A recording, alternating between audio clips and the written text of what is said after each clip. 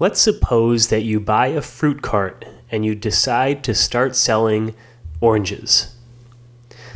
Here's a table that shows the number of oranges sold for a given date in the beginning of June.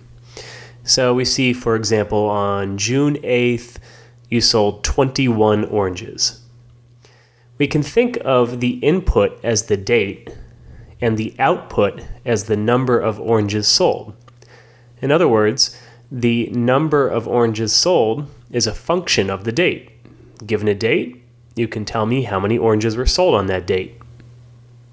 This is one example of a function. Now let's suppose that instead of buying the fruit cart, you rented the fruit cart. The cost of renting the cart is a flat fee of $50 plus $5 for each additional hour. So the cost as a function of the number of hours is 50, that's the flat fee, plus 5 times x, that's $5 for each additional hour. So again, we have an input, the number of hours, and we have an output, the cost of renting the cart. Notice that each input corresponds to one unique output. This is another example of a function.